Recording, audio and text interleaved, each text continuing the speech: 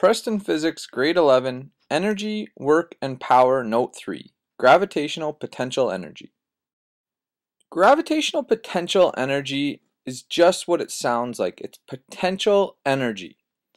When we're talking about it, we have to look at each kind of object separately. When something's on the ground, it has no potential gravitational energy.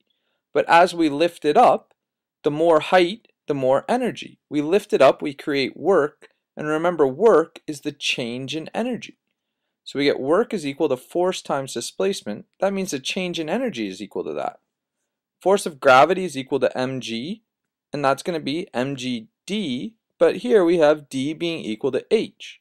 So the gravitational potential energy is mgh, where energy is gravitational potential, mass is measured in kilograms, g is our gravitational constant of 9.8, and h is the height measured in meters.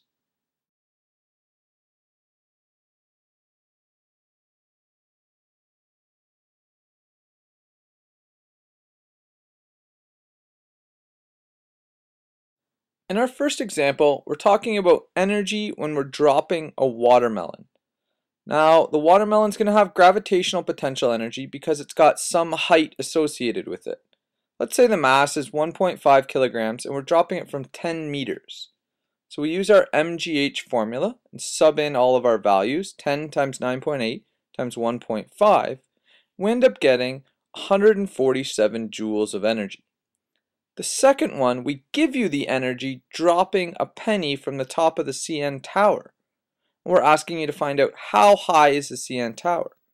If it's got 10.3 joules of potential energy, and the penny is 2.35 grams, making it 0.00235 kilograms, what's the height? We use our gravitational potential energy formula and rearrange for h, sub in our values, and solve.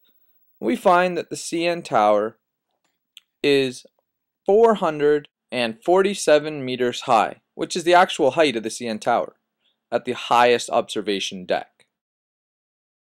The questions associated with this note are 9 to 11 in your yellow duotangs.